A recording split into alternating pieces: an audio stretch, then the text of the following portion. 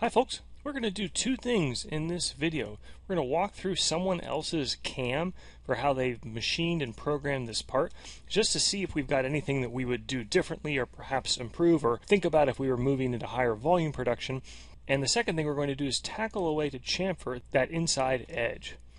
So let's dive in. Now I'm doing this real time. I haven't looked at the part ahead of time, and by no means is this a comparison about who's a better programmer, but rather just a second set of eyes to answer that age-old question of, I wonder if somebody else would do this differently. On that note, there's a big difference if you're programming something for speed just to get one or a few of them made, or for production. And there's actually a hybrid model where you get a part going, you start making it, whether it's one or just even the roughing strategy of one, get the spindles turning, get things going, and then come back and fix and refine. So the first thing I'll do when I look at someone else's part is the major operations. So first we're holding it with Versa grips, op 1. Second is op 2. We flipped it over. And then the third op is this side hole. So first question is, can we get rid of an operation? And in this case, assuming that we stick to just a 3-axis machine, the answer is generally going to be no, with one caveat. There are right angle heads that are macing that can be used on vertical machining centers and can even be tool changed. However, they're not inexpensive, they're not super common, certainly not as common as 4th and even 5th axis work is these days. But if you've got a part where all of the work happens in the first two operations and there's just one feature that would require that third operation, it's worth considering. We also hacked our Tormach post to put a Bridgeport 90-degree head on a Tormach a while back, and so not a good use here, but it's one of those nuggets that you should put in the back of your head because there could be a situation where something like that could really help you. The other thing I've got under my preferences is manufacturer. I have show operation machining time turned on. That gives me the time stamp on each operation, and what I want to do is right click on the overall setup to look at the machining time. So we've got 6 minutes and 15 seconds, 4 minutes and 15 seconds, so 10 minutes and 30 seconds total, plus 1 minute and 10 seconds. So let's jot that down. Even if these aren't perfect representations of the actual machining time, they'll serve as a great comparison for some of the changes that we're going to make. So if we can't get rid of a whole setup, the next thing I'll look for is ways to either get rid of individual cam operations or consolidate tools, which can mean fewer tools, fewer setups, fewer tool changes, etc. So let's run a simulation though and see what this process kind of looks like. So we're decking off the top of this part, doing a roll in, roll around the part. Spotting, we're going to talk about that in a second. Okay, form tapping, okay, opening that hole up. Adaptive, come around, OD, just chamfers, okay, chamfers, engraving, and then a final pass. Okay, great. So let's talk about this spot drilling. We generally don't need to spot drill anymore. If we go pull up a drill on McMaster, it's a 228, which is a drill size for a form tap. Any of these that have a split point style here do not require a pilot hole, but I want a short length version and general purpose. Shorter means it's going to be stiffer.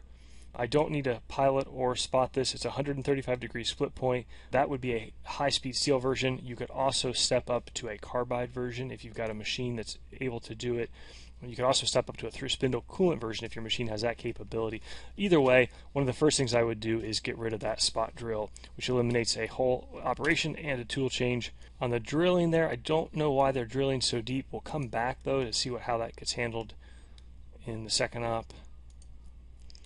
Form tapping. So there's more that we can come back to on each one of these operations of nitpicky, like lead in, lead outs, linking move, feed rates, etc. But let's just tackle the low-hanging fruit first. So we've got the form tapping done, and then we're doing a 2D adaptive. So one of the things that jumps out to me is that this is the longest single operation on this part. The other thing is that we've already had a drill in the machine ready to go poking holes in this part.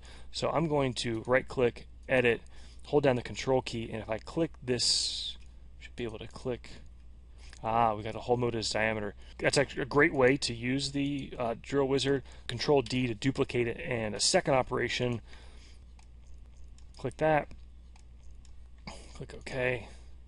And we've now got additional drill in the middle there. And then on our adaptive, that is a 1/4 inch tool, so I'm going to want to keep a ramping move because the end mill that we're using is larger than that pre-drill, but that pre-drill will help minimize the amount of cutting that has to happen on the ramp in. So we can increase the helix angle from say 2 to 6, and we're going to do a ramp taper angle, start with 5 degrees, and we'll see what this looks like. So now it's going to shave that time percentage-wise quite a bit, and let's run a simulation to see how we're doing. Once you get to know a machine or a tool or material, you can actually get a pretty decent feel for how this is going to perform, even though it's just a graphical simulation. So that's probably a little bit too much if you see how it's tapering down, and part of that's because the diameter that we're ramping in is quite a bit larger. Switch over to the flute only here on the preview. It's quite a bit larger than that pre-drill hole. So two different ways we could tackle this.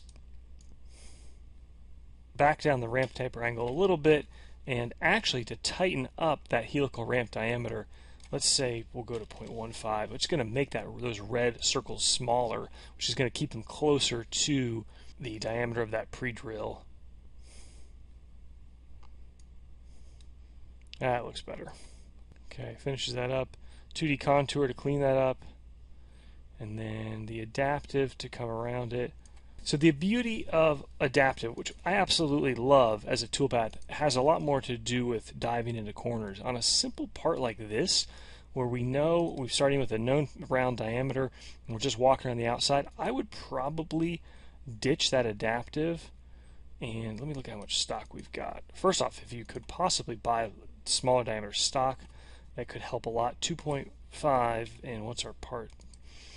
2.24. So it's a question whether you can get 2.25 inch round bar, and if that's close enough for the task at hand. Obviously that would be a huge time savings. Regardless, what I'm going to propose, and this is up to the customer if they want to do this or not, is to delete this adaptive, and on this 2D contour, most modern machining centers cutting out, and I believe this is an aluminum part, are going to really have no problem handling a couple of roughing passes. We'll say 0.005 to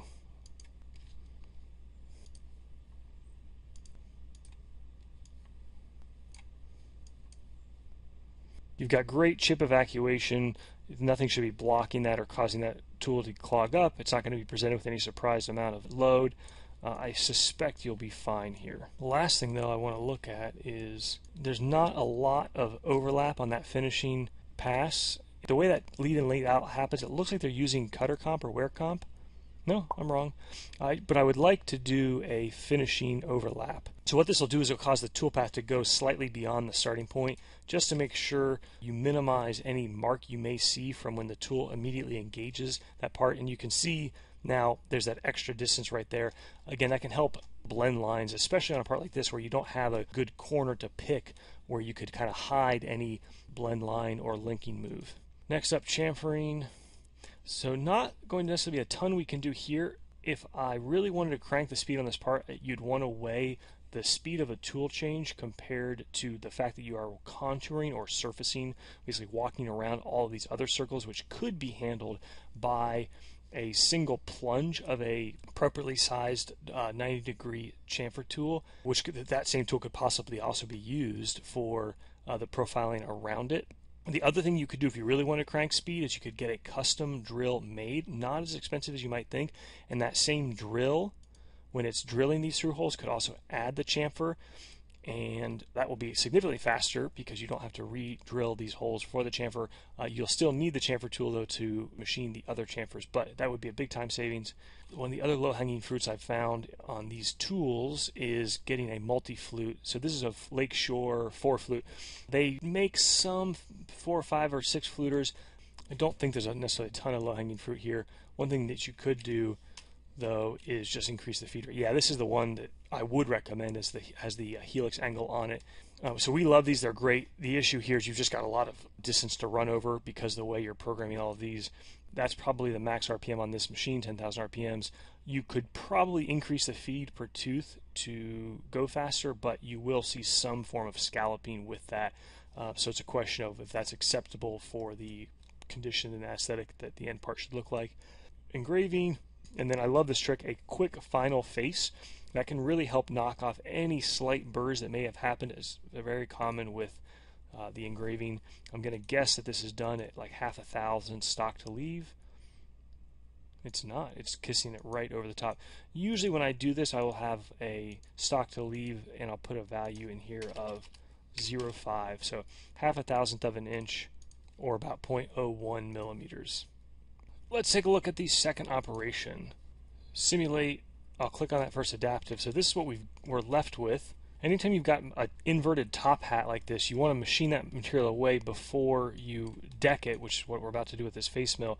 Otherwise it can tear off, which can ruin a tool or rip the part out of the vise. Not a lot of low-hanging fruit here, other than it looks like there's a little bit of maybe some air cutting in the beginning, which the customer can fix if that's the case. I don't want to change that without them confirming that.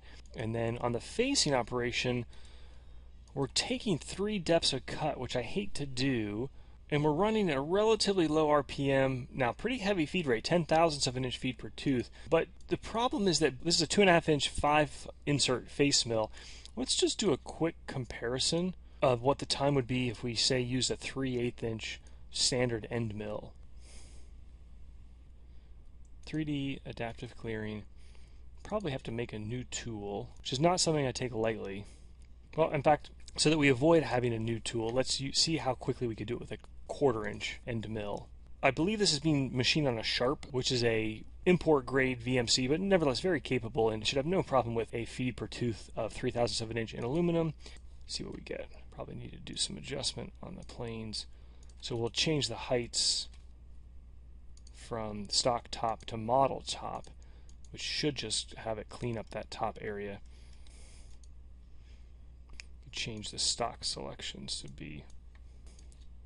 So I would probably ditch the 52-second face mill in lieu of a 43-second adaptive. It saves a tool change because we had this adaptive clean up the outside, and you could actually merge these together, although he's cutting this one slightly lower than this plane here.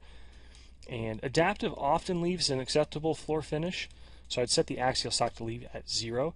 Now that is the one caveat here, is if they want a fly finish or face mill style finish, then we'd need to revisit a face mill application here. But my guess is we could probably push this even harder than 3/1000ths of an inch feed per tooth, or perhaps slightly increase the optimal load because it's such an open feature, if we really wanted to shave a little bit more time off of that. And now that I'm seeing that we've got the same backside chamfer of all these holes, we're going to come back in a second and do a comparison of how quickly we could do those if we switch this to a 3/8 inch tool that would allow us to plunge drill all these chamfers, and that same tool could handle all the surfaced chamfers as well. Contour cleanup for the chamfer there, another bit of looks like a engraving the logo, and a last face. Yeah, so we're going to come in with that face mill anyways to clean up that engraving and any other little bit of burr, so we definitely want to do this adaptive mix in the beginning here. And so let's switch out this tool, or duplicate it rather, as a 3/8 inch. So right click, duplicate tool. I'm just going to call it 44 so it's clear. It's the new one. And we'll say 3/8.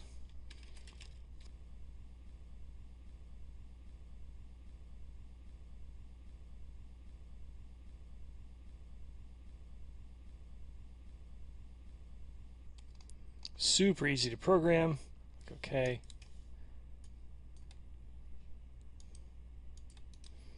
Let's look at our feed rates. So we can plunge this at probably 7 thou feet per rev, retract at 100. And then we can change this contour. So we got 16. We can delete everything except this inside. We'll change this to tool 44. The larger diameter tool, all else equals, also going to handle this larger chamfer width better. Click OK. And not totally clear why this one would have to be a separate operation, but believe we can just consolidate these into one by holding down the control key, choosing that outside edge. We have a chamfer tip offset. We can increase that a little bit. And the last thing is make sure we have a finishing overlap of 50,000ths of an inch or some value. And in fact, I right click and make default. It's more common that I want it in there, so I remove it if and when I don't. So we've merged these two, and if we compare that to the tool 4 here, 53 seconds compared to 51 seconds, that's not a win. That is disappointing. So let's just look and see if there's a way that I can redeem myself on this. And the heights on the retract planes are a bit generous right now.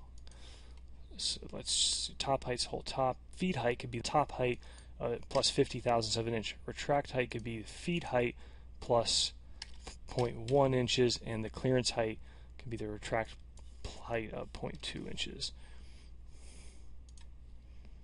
18 seconds plus 30 seconds, that's not bad. Still not as much savings as I had expected, to be honest. Again, we could start going at a higher feed per tooth, but that would be cheating because, again, you're going to sacrifice some surface finish and appearance. We, from memory, do run this tool a little bit faster than this with great results, but that's not really the point of this exercise. And engraving can be difficult because it does require relatively low feed per tooth, and exactly, we're at all RPMs, we've got 10,000, only half a thou feed per tooth. The only thing that I would add to this product as a potential way to really save that would be to look at picking up something like the Tormach Diamond Drag Engraver. Some folks don't like it. One of the things it does tend to do is raise a burr. It actually looks great the way the diamond scores aluminum, and this is a Tormach tool, but it could be used in any machining center or any CNC machine. But since we're already coming back in with a face mill in this application to clean up the face of that part, I would say this could be a great option, and you can run this at a very fast feed rate. You say 100 inches per minute. The tool basically never wears out. And on this last face, 4,000ths of an inch, you could probably come in a little bit faster. You're not going to save a ton of time, but you're really only coming in to clean up, again, any burr. I don't really want to recut. Although here, because we said we may want that finish, you may want to keep the controlled feed rate of 4,000ths of an inch. And finally, okay, T1, is that the same? So again, I would get rid of the spot drill. Now, on a curved surface, spot drills could become more important, but it's a relatively gentle slope. We're going to use that short length split point drill, so shouldn't be a need for that. I would think this should be a peck and retract. No, they're just doing that in one plunge. It's a 0.22. Is that the same? Looks like the same tool, which is great. Yep, 228 drill. And how deep are we going? Sometimes this can be tricky to measure in Fusion, so I'll have to pick a point here and just the bottom of that arc, which will give us a general distance. So only 2 times depth. So I probably would have pecked that by default, but if he is able to do it in one fell swoop, that is great. There's another type of drill that's worth mentioning if you need to drill deep holes without something like through spindle coolant, and they're these carbide parabolic drills from McMaster. Others probably sell them, but I've found them through McMaster.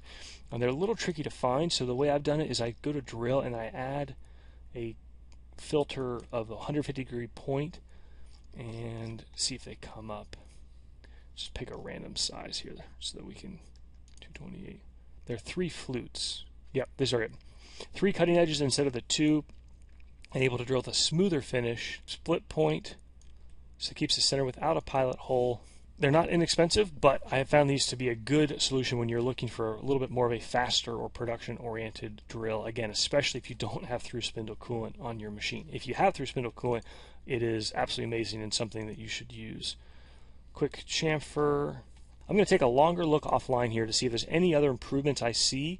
And then finally what we've got to do is tackle the toolpath to use a backside chamfering tool for this inside or underside curved chamfer. Let's take a quick look and see if we saved enough time to be happy with the end result. So 543, 322. Where you really save times is avoiding the tool changes. Fusion allows you to set up your tool change time. I've found that it tends to be more substantial than Fusion always shows, and perhaps that's just because I've not played with all of the settings, but when you can avoid the need for the machine to move to a tool change location and to rotate the carousel or the umbrella, and change a tool and go back. That's where you can really shave time off. But we did save some time. We took approximately 11-minute and 40-second toolpath down to 10 minutes, which is a minute and 40, which is pretty decent. That's about 10%. That's absolutely an amount of time that can add up. The next best way to improve this would be to look at some sort of a pallet or bulk way to run these. I would not run them out of round bar. I would run them out of square bar. In fact, that could be a great second video. Comment below if you guys want us to go down that path. But I'd probably buy these in strips, load them into a fixture with pit bulls and talons, and be able to make, say, 8 at a time in op 1 and flip them into an op 2 style thing.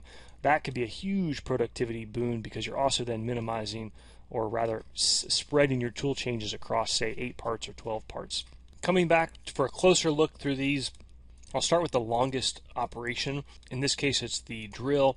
And the one thing that does jump out at me is we're drilling all the way through for really no reason, especially because we're coming through with an end mill on the back side. In fact, you could argue you're better off not drilling through it, because drilling through that's going to change the tool pressure as it's coming over this backside to clean off that face. So I'm going to change these through holes from stock bottom to model bottom.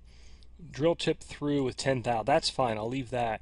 That takes it from 58 seconds to 50 seconds. Only 8 seconds, but again, from a percentage standpoint, fairly decent. We don't want to make a change here because that is a pre-drill for the adaptive. We want to remove the material there. Form tapping, the only way we'll save time is a higher RPM.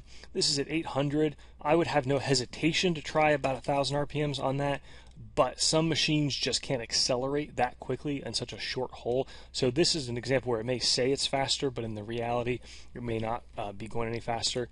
Now this jumps out at me. This is wasted motion. We have already faced this part off, so we have no material above the model top. So why is it cutting air for this distance right here? That's a quick fix. We can solve it by model top with no offset, and under the linking tab, it's a silly setting. That's the default of a 0.1 inch ramp clearance height, which 0.1 inches is a mile. I would change that to 10,000ths of an inch, only 40 seconds, so not a huge savings there. However, when you're running this parts and you see it cutting air, you can't help but think that you didn't put your best foot forward in the CAM programming. We have a very strange lead-in on this, which I want to take a look at. I misspoke earlier. That strange lead-in is due to cutter comp. So in control, I was having a brain lapse, is using compensation at the CNC machine to adjust diameters. So that tells me this is a critical diameter. So the one thing you could do to shave some time off, we have repeat finishing passes checked. Now I love this feature because it causes the tool to take a spring pass to walk around that again, and you'll find that that does really help mitigate deflection. Then there's always deflection.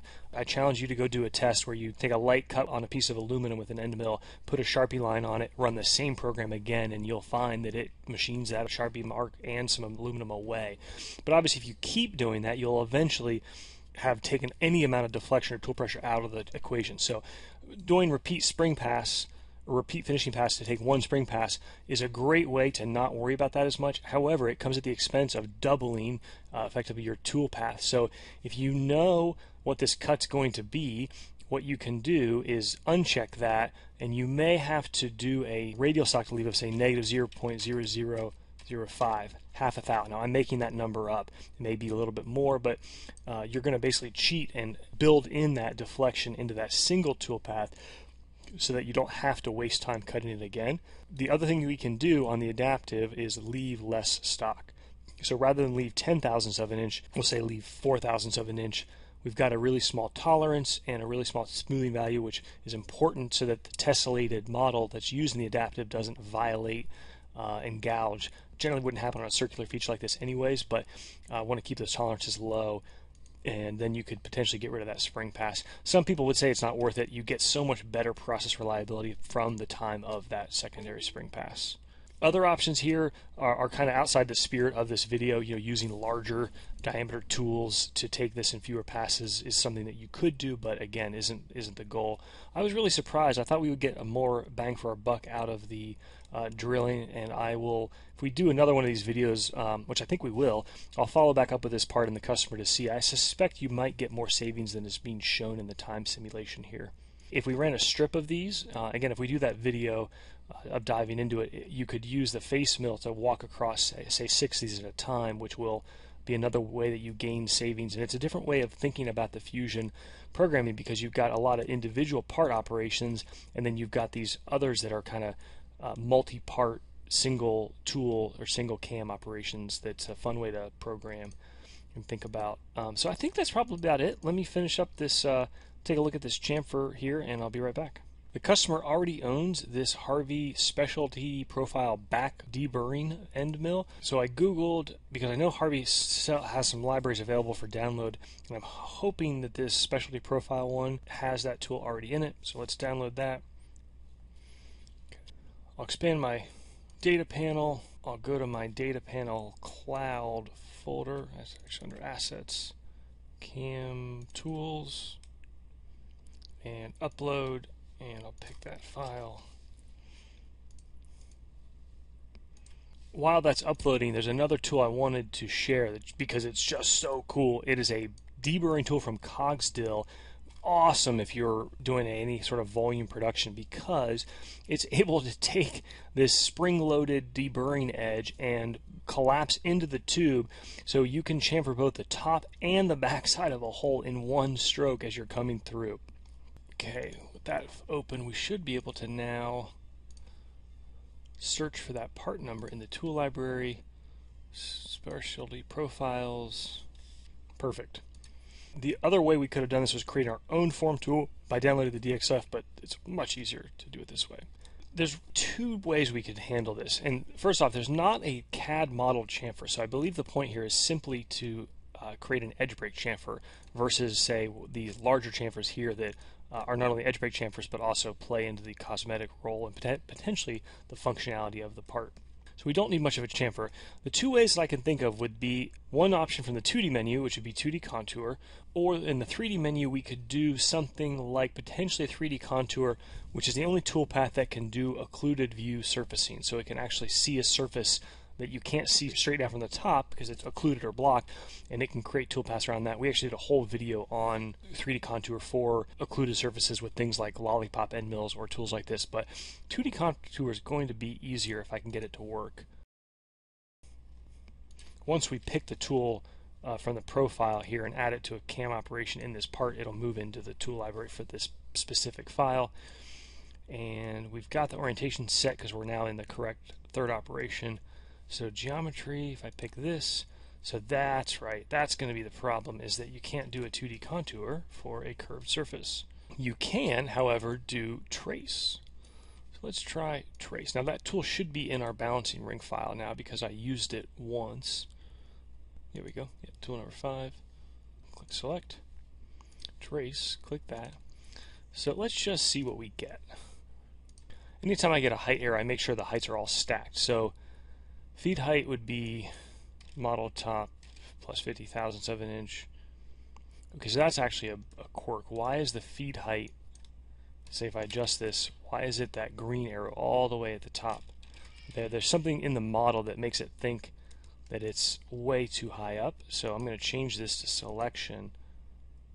I'll pick that there. Now the green is the bottom height. Stock top is, or excuse me, the retract height is 0.2 inches from the feed height, and then retract height from there. Click OK. Good news is we have a toolpath. Needs tweaked. What I don't like is the form tool doesn't look right. Now this may be a bug. If we open up and edit the tool, we can see it is visually correct here. So I'm not going to worry about this right now, because the much more valuable thing is to get the toolpath to do what I want. I'm going to assume that the section here is just somehow incorrectly shown in this preview as too wide, because I believe the section of the tool that we want to do the cutting with is this tapered section right here. So bear with me, I'm going to basically ignore that. If we simulate this toolpath though, a couple problems that we need to adjust. It's plunging in off to the side, which would gouge the part or ruin the tool. And then it needs to cut lower, or the more accurate way to describe that is the blue line relates to the control point of the tool, which is probably the outside edge. In fact, form tools, you can define the control point. I don't think you can modify it in Fusion though. control point is the bottom center. So we need to do some offsetting. And this is common with trace because trace is not by default set to compensate one way or the other. But what we can do is add it to left-handed comp, and I don't know what we need to do. Let's add a little bit of a lead in here and see what we get. Looking better.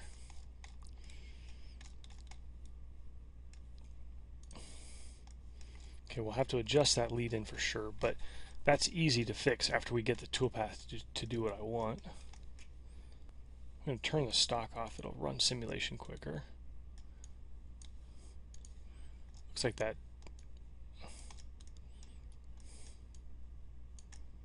Okay, good. What you can see is we do have some three-dimensional nature to this. It's a little bit tricky to see, so a couple things we can do. The easiest way to improve that is to add a section analysis, click that plane, drag it back a little ways. It doesn't really matter how much, so whatever works for the task at hand. And we can now simulate that. So I need to know what this distance is. I don't think the Harvey tool gives that to us. We could open up the DXF and do this more scientifically, but the reality is every time I've done this, I usually just brute force it with some plug and chug. So let's push stock to leave. We're going to go down, say negative 20 thou. Let's see how that changes it. And in simulation, I'm just going to click on the toolpath to start to see where that is. So that got me less than half of what I want. So let's go to 60 thou. And then we're going to do negative radials as well. That's going to be what actually creates the chamfer. So now we're starting to get somewhere. Okay, we need to go a little bit more negative in axial and less in radial. Okay, so now you can see we're not cutting at all. We've gone too far, but that's great because that tells us we're zeroing in on where we need to be. And in fact, I like this because you can see when it's furthest to the left, that means that if we lift this tool up now, so less negative axial stock to leave, that's going to start cutting the chamfer on the relatively wider section of this tool, which I like. So let's bring that up.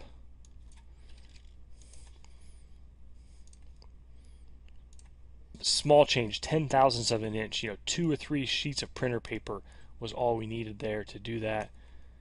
Close that. Let's turn off our section view and let's simulate that again. Yeah, that looks good. There's a really cool trick we can do in simulation to show exactly how much chamfer we're actually cutting. I'll go to the main setup, simulate, turn off our model visibility. So we've got stock on, we're in comparison mode. I'll start with a tolerance of, say, 0.005 of an inch, and I'm going to go to the end of the toolpath. So simulate everything, and everything is green, which means subject to the 0.005 of an inch tolerance. Green means we are within tolerance, red means we're gouging. What we can do, and we actually see that chamfer there, the question is though kind of how big is it? So if we start lowering this tolerance value, as things start to appear red, we'll know kind of what their value is. So at 4, we actually start to see some amount, which is starting to tell me that this is maybe about a 0.004 of an inch chamfer.